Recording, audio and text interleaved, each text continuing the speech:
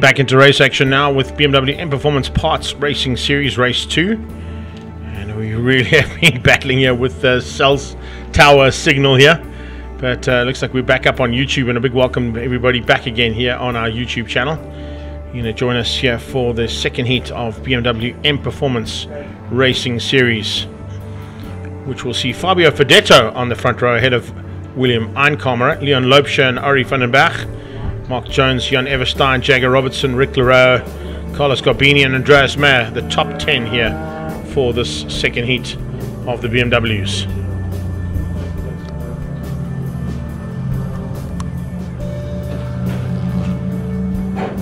Lorenzo Gartieri is now at the wheel of the Sav Speed BMW. We saw Sav Gartieri on the side of that car in the results. They've sorted that out now, and it'll be Neil Reynolds alongside him for the 6th row of the grid. Troy Cochrane and Davy Olivier will make up the 7th row, and then it'll be Trevor Long and David Oosthuizen. They'll be just ahead of Renier Smith and Bernard de Gavea, with Craig Hapst and Manny Ribeiro. Then behind them, it's going to be Eugene Goos, Nicholas Hapst, it'll be Jaco Storm and Shane Grobler, and then it's Johnny Markatellis ahead of Bertie Rietveld, Nicholas Fisher and Dave Rees at the back end.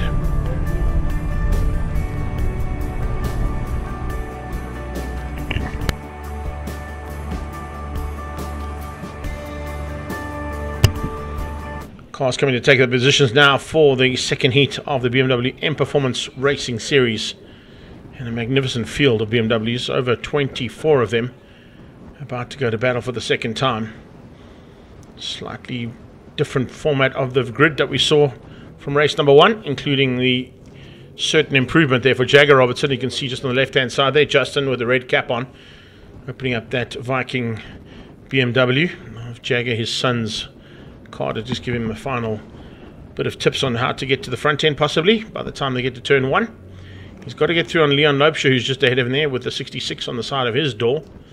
And he's got to find a way through on Einkammerer and on the poleman Fabio Fedetto. So it could be a bit of a shuffle of positions as they go down to turn 1 and come on the exit point of turn 1. See all the cars sorted out there and about to come to take up their final positions for this second heat. We've got DOE Formula V still to be done today in terms of the sprint races. And then we're going into the big one here today, the Phakisa 200 kilometers of racing around the circuit for Car Care Clinic Super Hatch and the Car Care Clinic GT Sports and 111 Saloons, as well as a couple of pay-bar Volkswagen Challenge cars thrown into the mix as well.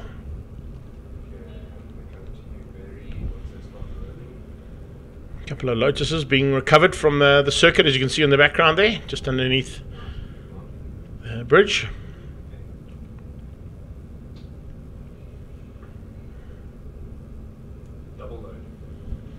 Yeah, one on the flatbed, one being towed back. Double duties there for our tow truck drivers today. It's been a day of doubles though, so looking for more of the same. As long as those boys have got their sandals on, it'll be okay.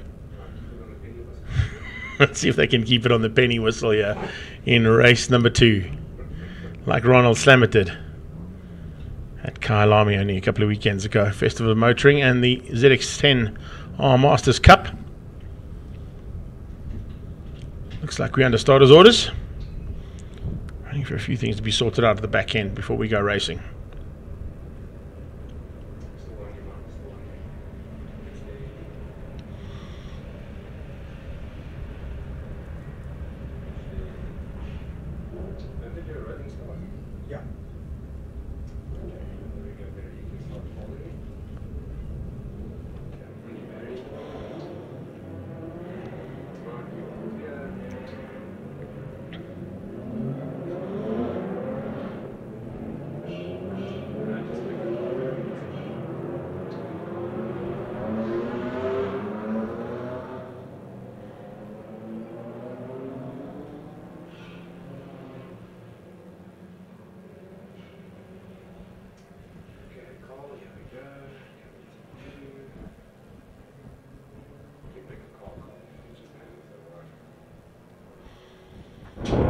So a big field of BMWs making their way around now for the second time of asking today.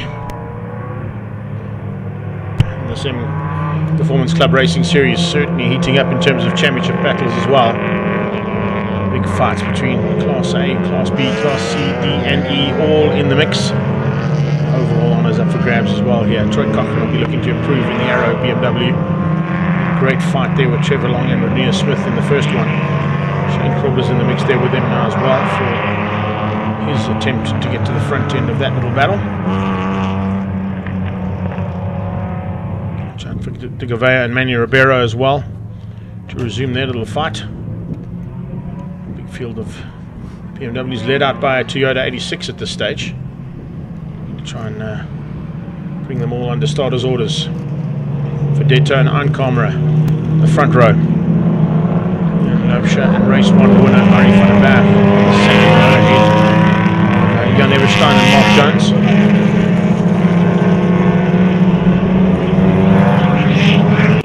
Mark Jones, but Mark Jones is not on the track.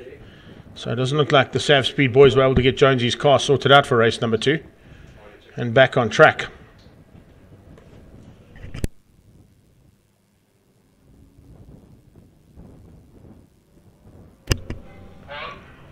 Let's see what's going to happen now as they come into Uncini 1 and Uncini 2. Andreas Meyer, the German, behind Carlo Garbini.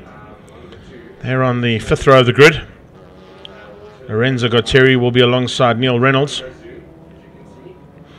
Cochrane and Olivier. And it's Long and Oosthuizen.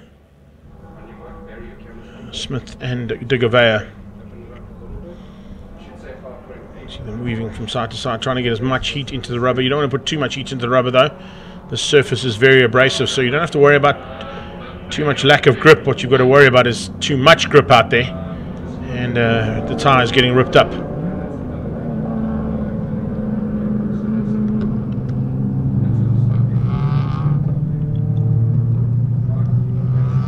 Lorenzo Gauteri pulling alongside the German, getting into their start race procedure positions now.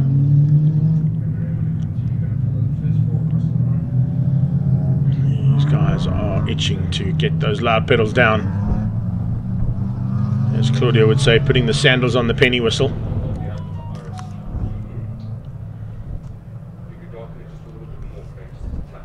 This is going to be good. Here we go. A couple of cars caught out just slightly and not bunched up as much as what we'd like. Fedetto catching them out here slightly. Eincamera behind that, and here they come to form up for the rolling start. For them all to come into the main straightaway. The man with the flag is waiting. He's waiting and about to drop it in anger. Here we go, down towards turn 1. He's going to have what it takes into turn 1. It is going to be Eincamera once again for the whole shot as he goes into turn 1. Jagger Robertson sweeping over the nose there of Garbini and of Leroux. So those two having to eat some dust as they get into the clutches of that Viking mining car. He's going to go on the inside of Everstein, and there's a little touch there between the two of them. Coming through turn 2. Through the flick into turn 3 now. Jagger Robertson squeezing up behind Leon Loadhshedding. What a start there from Robertson. Fedetto dropping back slightly into the clutches there of Garbini. Looks like Fabio Fedetto losing a lot of ground there off the pole position he was gifted. Out front though, it's Eincamera making hay while the sun shines, heading towards Coca-Cola as the rest of them are trying to pick up the pieces in the background.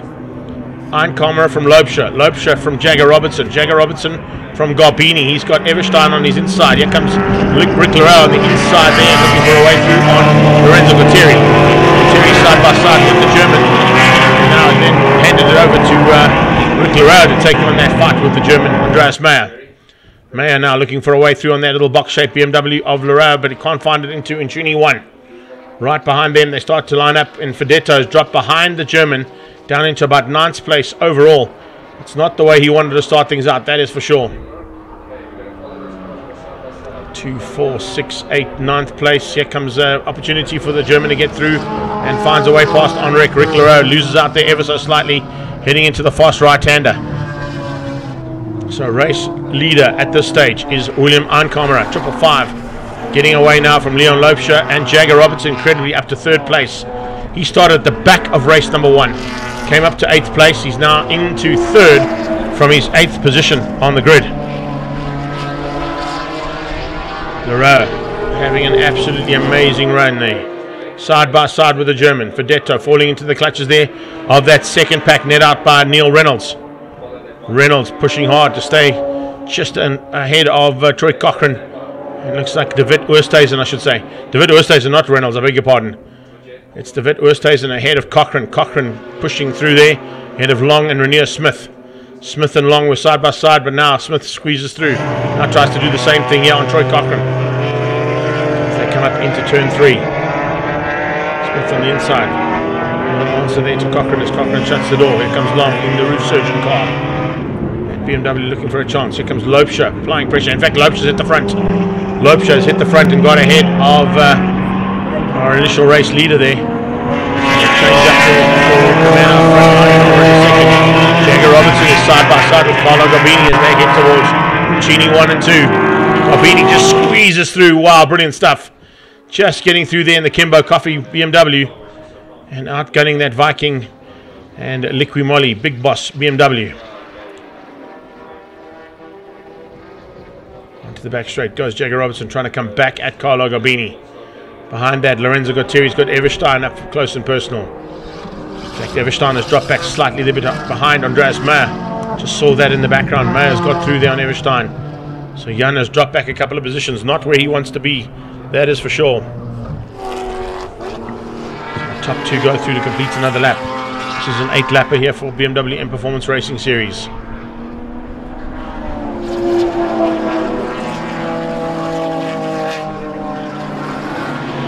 Everstein goes defensive, keeps out Rick.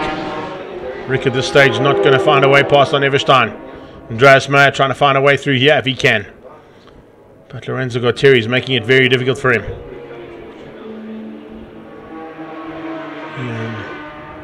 Looking for a chance, not quite able to make it stick here. Then further back, Ribeiro fighting hard. The greenhouse car there, making its way through rapidly. Nicholas Haps on the back end of Ribeiro. Then you got Jaco Storm just behind that. Behind them, watch out as well for the hard charge coming out of Bertie Rietveld. And also into that mix by the looks of things. Is that, yes it is, Eugene Goos. Eugene Goos into the mix there too. So nice little maneuvering there from Goos in the Masters Motors BMW. Jaco Storm just in front here. You can see him coming down towards turn 3. Shout out once again there to the boys from Azoic Panel Beaters for the work they did on that car to get it ready for today. Incredible little job that Dirk Lawrence and his team did to get Jaco's car sorted out after a big incident at the last round of their championship. Parked on the sideline there was Arie van den Berg, I think. Yeah, I think that might have been the 357 BMW, or was it somebody else? Was that Einkamera? Have a look and see. Our director's having a look to see if he can spot the BMW that I saw as well to see who it is. But there's definitely a front runner that's parked on the sideline. It's Leon Loubser. Leon Loubser to the side, the man who is leading things out. Loubser's parked on the sideline at the toe of the boot. Into turn 4 there. What a pity there for Leon Loubser. He was going so well in that BMW. That's going to change things up at the front end. That's going to give Einkamera the lead. Leon Loubser is going to drop down. Carlo Garbini will probably move to second place and Jagger stays third. Vedetto coming to the line now. He's got pressure coming from the back end. Rainier Smith diving through, finding a way past on the 75 car. David Oosthuizen losing out there to Rainier Smith. Trevor Long coming along for the ride as well, looking for a way through there on Smith if he can find it.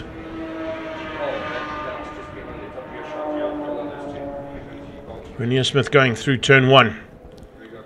On his tail, it is the 7.5 car of David Oosthuizen. Everstein fighting here with Rick. Rick Loureiro having a phenomenal run here in that box-shaped BM. On the inside of Jan Everstein. Lorenzo Gotteri continues his fight with the German. Garbini's got away now from Jagger Robertson. So that's 2 and 3 in the shot. Here's 4 and 5. At this stage, the Sam Speed BMW of Lorenzo Gotteri hangs on to keep the German out. It's allowing Loureiro and Jan Everstein to join that party. Could possibly be a 4-way fight between these 4. And you're going to take a couple more laps for those 2 BMs behind to close in on Andreas Meyer, who's battling away to find a way past as well here on Lorenzo Gotteri. Down the back straight away they go. Gotteri pushing hard, but just keeping an eye on the rearview mirror all the time. Watching for some kind of a pounce there from the German. See, Andres Meyer meaning business here. There's no doubt about it.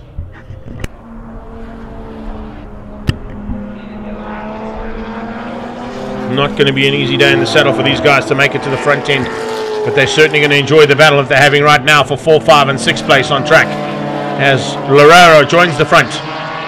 He has got onto the back end there of Andreas Meyer, and by doing that, Meyer's gone defensive. He's lost a little bit of ground there, and he loses ground there to Lorenzo Gutteri, who pulls away ever so slightly there from the German in the car number 1. Remember, that is a 3-time champion in this category.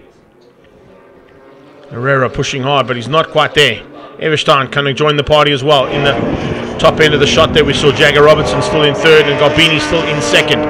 William Ironcomer being gifted a victory here by the demise of not only race 1 winner Arie van den Berg, but also race 2 leader. And parked on the left-hand side of the shot there. There's the BMW on the sideline of Leon Loubser. It's such a pity to lose those 2 cars.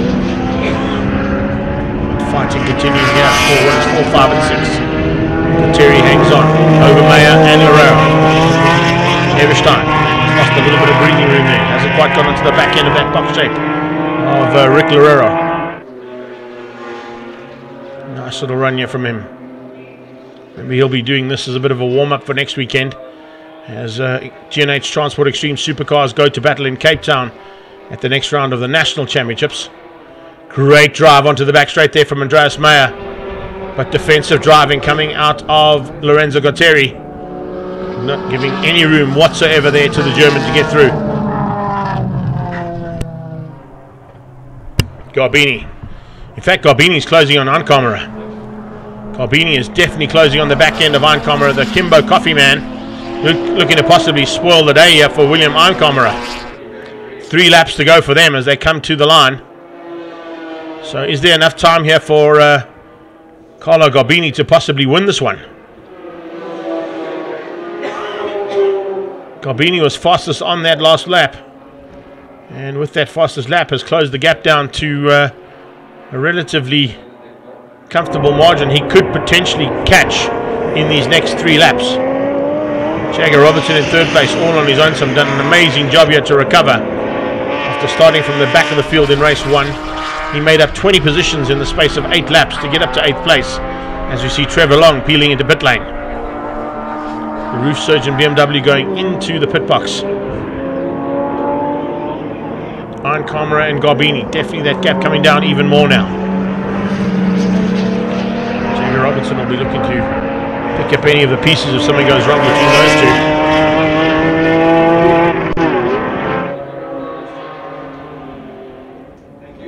There is Jaco Storm.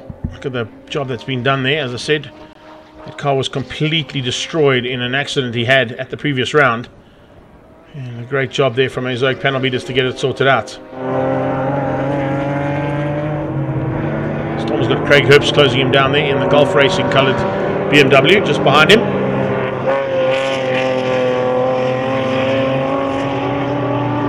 Herbst looking to try and close things down there, maybe spoil the day there for Jaco Storm. 1, 2 and 3 fighting hard here. This is the 3rd place battle that's up for grabs. 4th place battle, the bigger pardon. We've got Jagger, remember, in the middle of those 2. So 4th place fight there between 4 cars.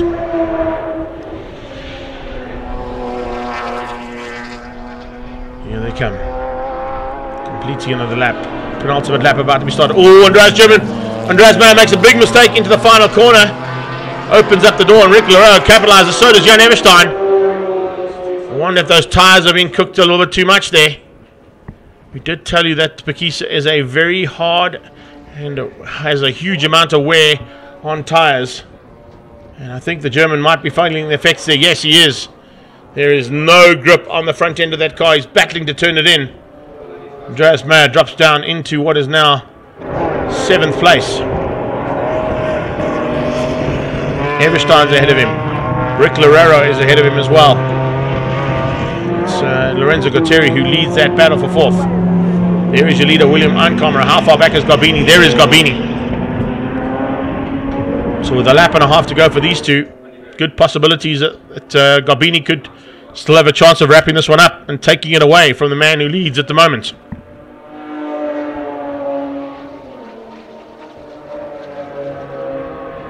Kimbo Coffeeman trying to catch William Arncamera out front. Coming up on Long, who's returned to the circuit after a little pit stop. Trevor Long back on track, trying to get some championship points, securing as high a position as possible after having to go into the pit lane. Carlo Garbini is now right up close and personal with that lead car of William Arncamera. Will he have a look into the final corner? No, he won't. Changes up his line ever so slightly, going to try and get the drive onto the main straight as they start their final lap. 1 to go. Garbini is certainly looking dangerous. Will he have a chance now to find a way past on William Arncamera?